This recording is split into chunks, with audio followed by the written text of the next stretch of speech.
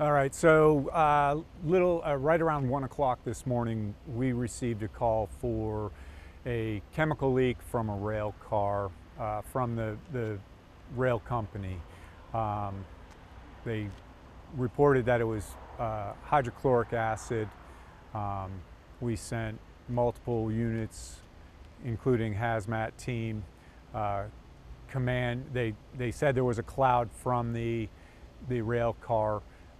As we arrived, crews made an assessment. Indeed, there was a cloud from the rail car. We have to stay back far enough that we don't have an issue of getting too close and being part of the problem. But at that point, we found out that the rail car contained about 30,000 gallons of hydrochloric acid. We checked weather, we checked which way it was moving. There was a shift in the wind while we were here, and evacuations were ordered. So we go by our charts, weather, and we determine who needs to be evacuated. That alert system was activated and put into place. Phillips Highway was quickly closed down. We had great help from JSO and their team. We had drones to be able to fly up. We sent a crew in to assess the situation. They found the leak. They were able to put a strap on it and stop the leak. We've determined there was approximately 200 to 300 gallons of product that has gone onto the ground. So there's still a small cloud from what's dissipating in the ground, but that's not a hazard to any of the public at this time. We've still got a few crews on scene, not many. We're about to turn it over to a private hazardous materials company once they have all their people in place, and then it's their responsibility to do the cleanup. Out of curiosity, was this rail car just sitting there kind of a situation, or was it like about to go to a certain location? Kind of what was the circumstance with the actual rail car? We really don't know. Basically, they call us. We're not, it didn't appear to be in transit.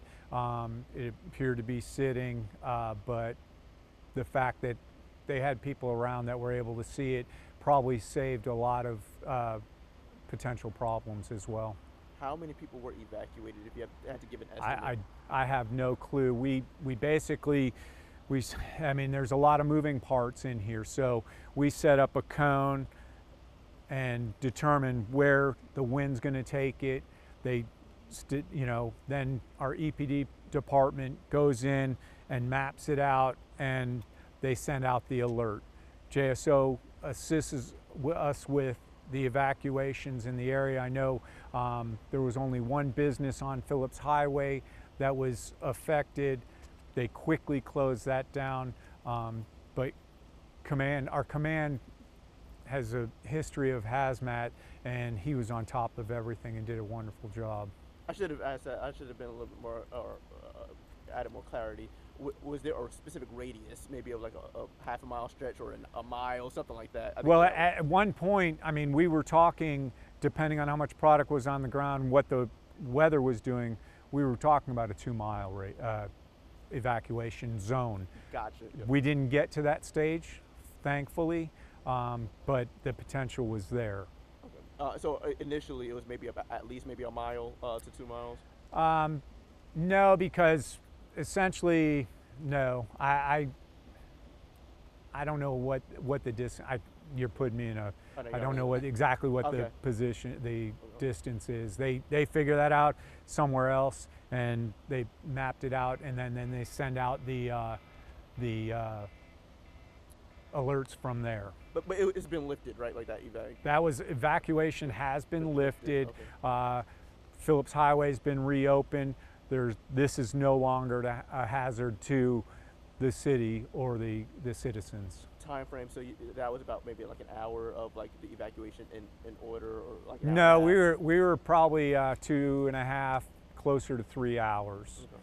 once, you know, they determined pretty quickly that evacuations had to take place. And let me just say, we don't take that lightly. We're not going to evacuate people, especially at 1 o'clock in the morning, for no reason.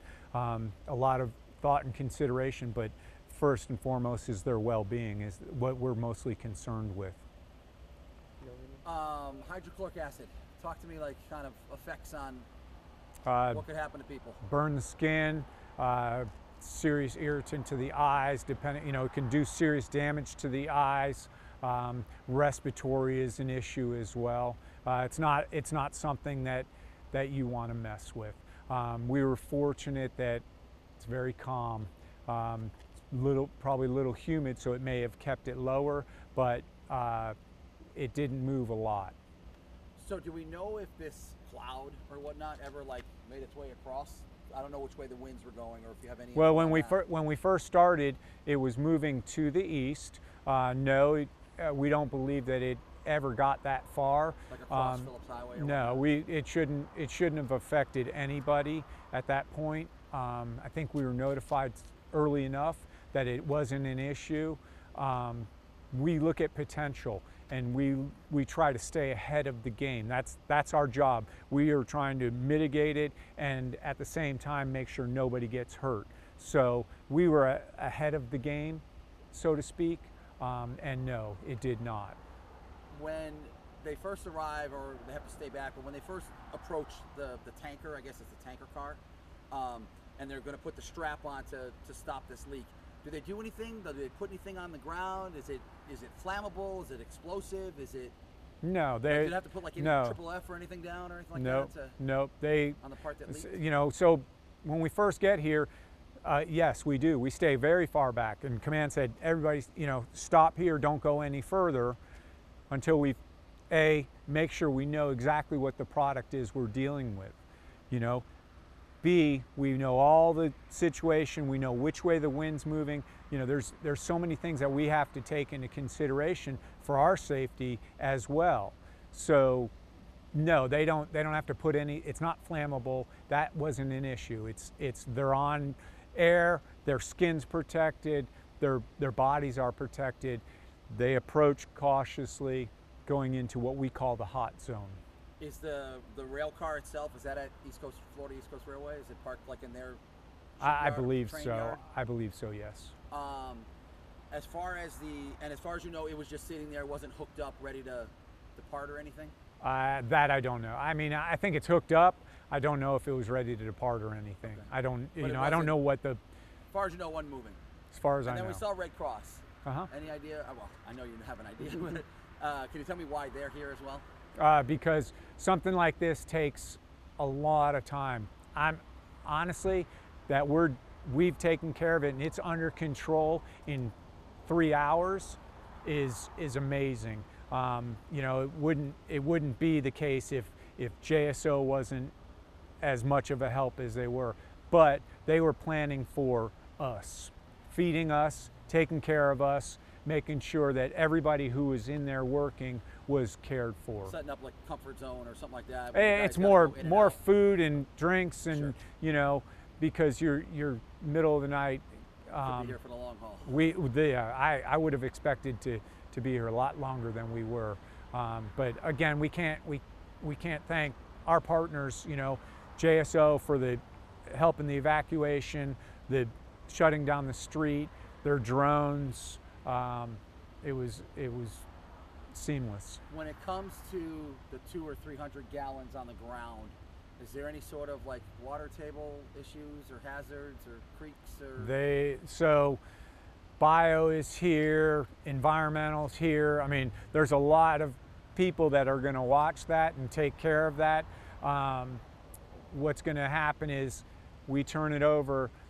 The rail company will be responsible for making sure that it's taken care of, whether they have to can't even think of the word now. They have to neutralize the product so that it's not an issue, so they can get close, then they have to clean it up. I just have a two-part question, because we're talking about the American Red Cross here.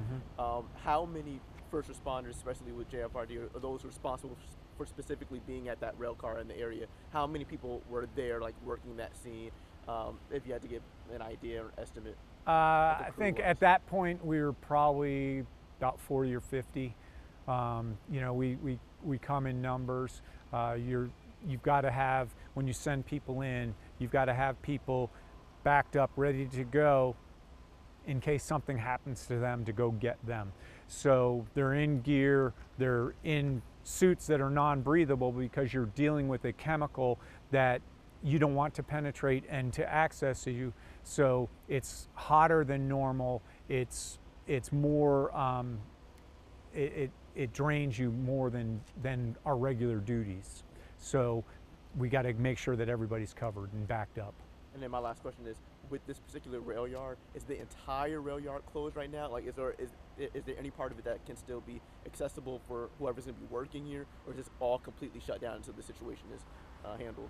Well, I mean, you got to realize that we were evacuating homes back behind us to the west of us, and had this road shut off, they weren't in operation at all. I mean, if it's not safe for those people, we are not going to allow them. They're not going to allow them to go in and do any work. No trains were coming through. Everything was shut down. So the homes you're saying that possibly were affected were on like the Powers Avenue side? Yep. Yep. Okay. That's what was evacuated. I sent out a map. I saw the map, but it kind of seemed like that was like the border. I think it's on that side because the wind shifted to the west. That was the map. Yeah. Yeah, it's Put my phone on TV. so Yep. it's you know, that's the whole thing, because the winds were shifting back and forth. So 1 minute it was going to the east, 1 minute it was going to the west. Okay. So